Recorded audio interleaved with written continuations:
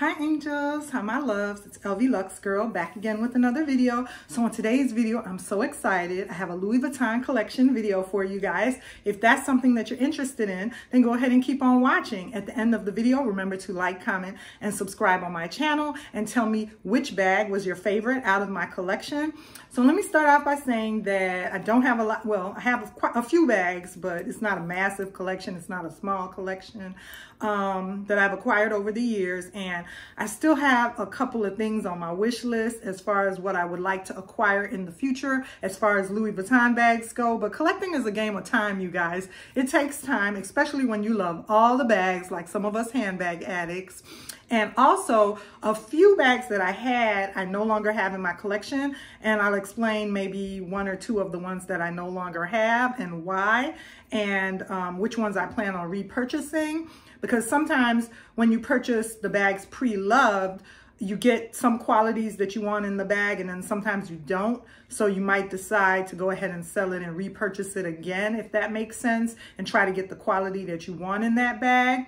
So yeah, let's go ahead, let's jump right in. Let's start with my first bag. Okay, so the first bag that I want to share with you guys is this beauty right here. And this is the Louis Vuitton Alma PM, you guys. This is the Louis Vuitton Alma PM. I have her in the PM size. And once again, as I stated, one of the features that I like on this bag, why I decided to keep this one in my collection, is I'm very satisfied with the amount of patina that this particular bag has. I love the golden honey patina. And I love the fact that the bottom of her is clear. I mean, there's a little bit of watermarks there, but nothing terrible, no heavy stains. So I was very satisfied with this one. This one sometimes will be a little crooked and a little wonky when I zip her. But that's something that I can live with. So yeah, you guys, and what I'm gonna do also is, if you wanna see any what fits in my bags or any reviews on any of these, please leave a comment down below in the comment section and I'll be sure to do those for you. So this is the first beauty right here, my Louis Vuitton Alma PM. The next bag in my collection, I guess we'll do this one next because it has a similar silhouette. It's a top handle and is my Louis Vuitton Speedy 35. I absolutely love her. She's a vintage Speedy 35. So, you know, she has been with me for quite some time. She was around before she even came into my collection, and I'm just loving on her even more. What I like about this particular one is she still has this pull tab, because sometimes when you get a older vintage Speedy 35, it won't still have a pull tab that's very, very good like this one. So I really like that she still has her original pull tab. And yeah, I prefer the 35, Speedy 35, just because, you know, based on my size, my height. For me, I do want a 25 at some point in my collection, but between the 30 and the 35, I like the 35 better. So yeah, you guys, this is my Speedy 35, and I really love this bag in my collection. So the next bag that I'll share with you guys is, since we're on Speedies, let's do this one. My multicolor Speedy, you guys. I absolutely love this bag in my collection.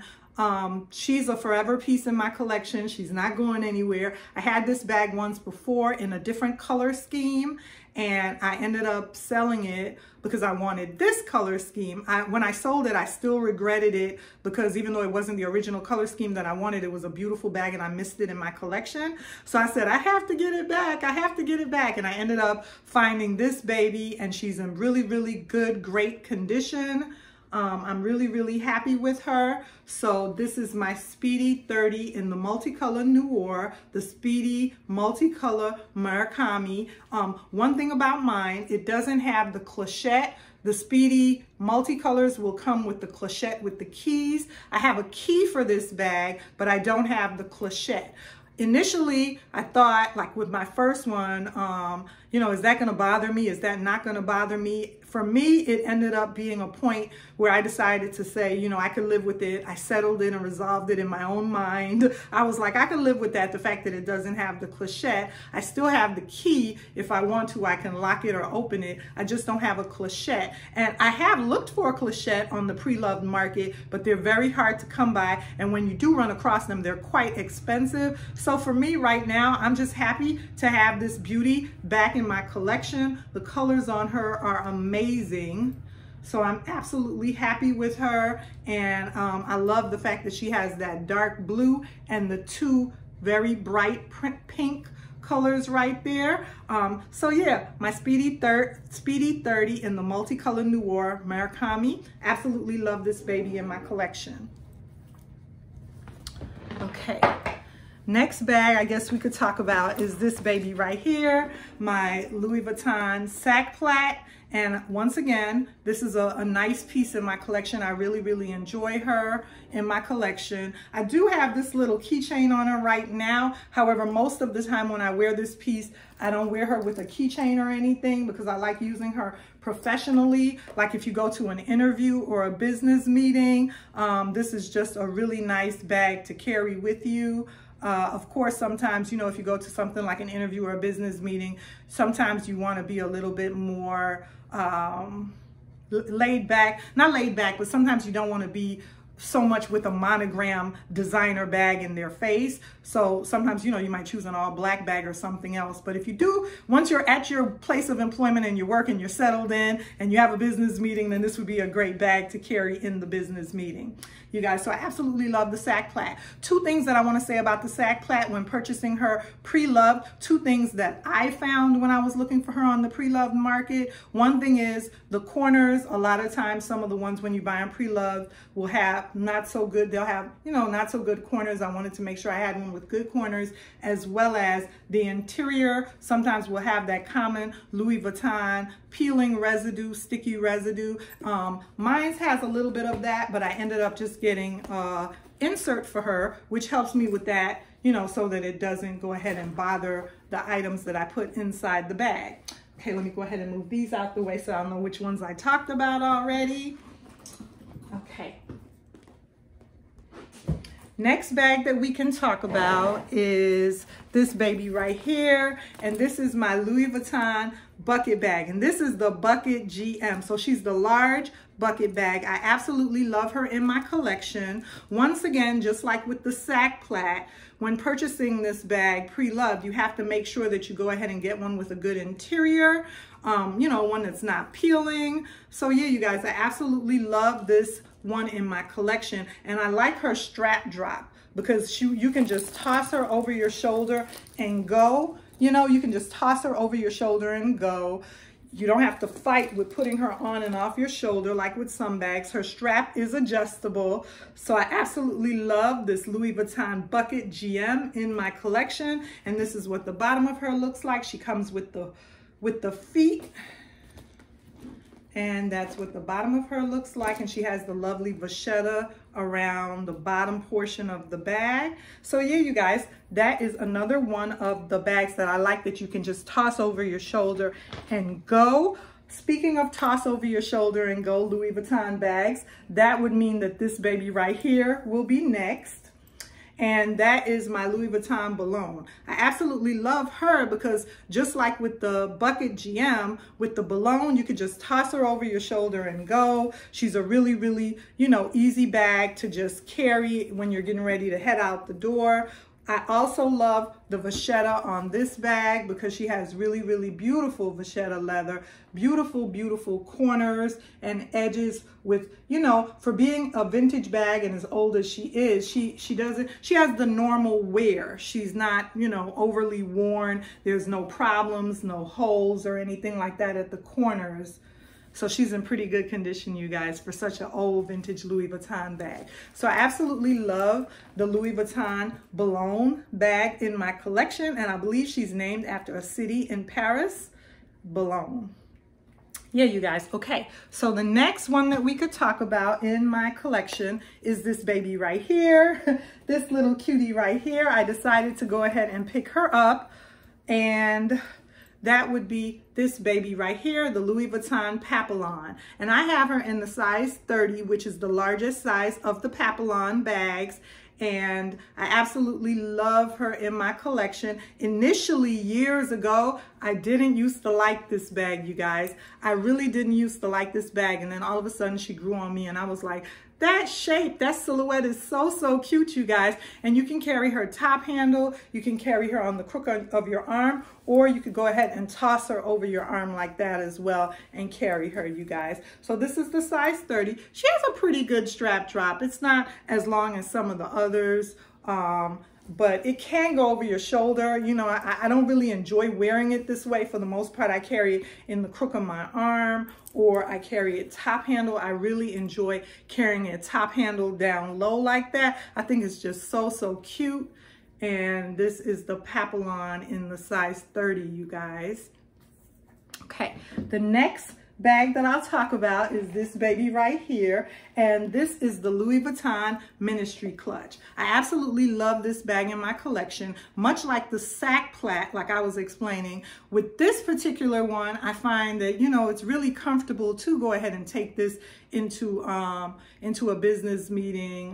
Like I stated, I probably wouldn't take it on an interview because, like I said, I'm not trying to be overstated in the interview, but I probably would just take a plain all black portfolio. But once you get settled in your job or your place of employment, then, you know, I'm more relaxed, and I would go ahead and carry my portfolio. You know, in my past jobs, I've been able to use this in a business meeting, you know, at work, and it can fit a laptop, it can fit a tablet, it can fit an iPad, you can fit notebooks in here, folders, everything. It's a very useful portfolio. It's a very useful, what do they call it? It's the ministry clutch, but it's also a good document holder. And the interior of mine is very nice. It does show a little bit of wear right there, but as far as the leather, you get all that delicious leather in there. And the interior pockets of mine is really nice. You can see there's no peeling or anything, even in the interior pocket. There's no peeling in there, no residue like on some of them. So there's no flaking. So it's a very nice document holder, you guys. I absolutely love this piece in my collection, and it has a leather tab, a treated leather tab. So it has the older treated leather that you don't have to worry about it if you get caught in the rain or in the snow. You know, you don't have to worry about water on it. I absolutely love this document holder called the Ministry Clutch in my collection, and she has good edges as well.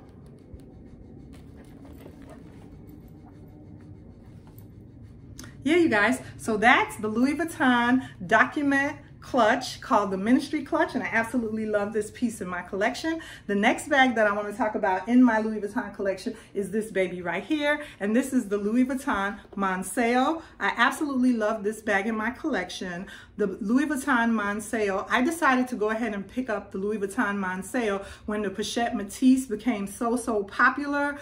The Pochette Métis became so popular, and I didn't really want to spend quite that much. Not that this little baby right here wasn't a good little penny, because it was, but I'm just saying it wasn't as much. It was more affordable for me than the Louis Vuitton Pochette Métis, and it's just as beautiful a bag in my opinion. I absolutely love her. I love the treated leather.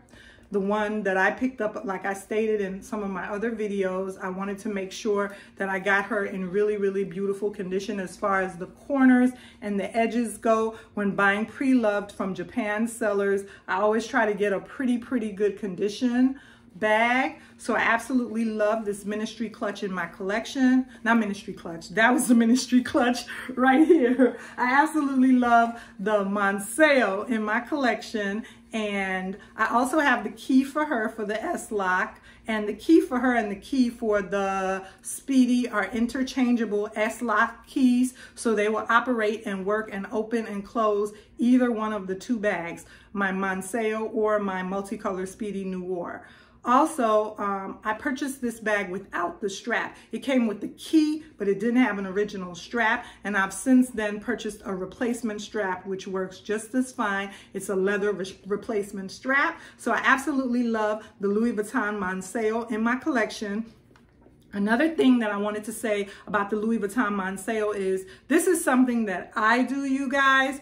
When Louis Vuitton does redoes a new version like a Speedy Nano or a what was the other one, the Sac Plat, like when Louis Vuitton redid the Sac Plat Petite, I like to try to go ahead and pick up the vintage version of the original bag, because once they redo it, the prices of the vintage ones always seem to skyrocket and go higher, and they become harder to find. That's just something that I noticed. So when they did the Sac Plat Petite, I ended up picking up my Sac Plat because I knew the prices of that, in my opinion, were going to go up higher. Maybe not. Maybe somebody else doesn't think so, but in my opinion, the prices do go up higher.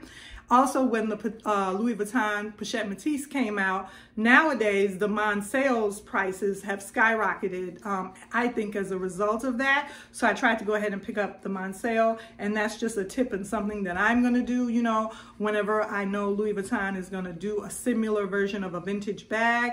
I'm going to go ahead and try to pick up the vintage version, you guys, while it's still affordable before it skyrockets. So yeah, you guys, this is the Monsale, and the Monsale is named after a park in Paris. So this is the Louis Vuitton Monsale, and I enjoy her in my collection as well. Okay, the next bag that I wanted to talk about is two travel pieces that I have in my Louis Vuitton collection. And the first one is gonna be this baby right here. And this is my, I didn't know it was gonna take up so much of the frame, but this is my Louis Vuitton Keep All Duffel 45. And I have her in the bandolier with the strap. So I have the bandolier version because I decided that, you know, you guys know they come as just a regular keep all duffel, or they come as the bandolier, and the bandolier version is the one that has the strap, which makes it very comfortable, because once the bags start getting larger than 35, once they start getting into the 45s and the 50 and the 55 and the 60, they start getting really heavy, you guys, when you put your clothing and your items in there. So I decided, for me, when I got the 45, I wanted the bandolier version so that I could go ahead and toss her over my shoulder with the strap. And I should have a strap in here for her, and I do. And this was a replacement strap that I purchased for her, and it is all vachetta leather. And I like it because the vachetta matches the vachetta on my particular bag very well. So this is my Keep All Duffel 45 in the bandolier version. Also, I wanted to say that the 45 version, in my opinion, is good as a overnight bag.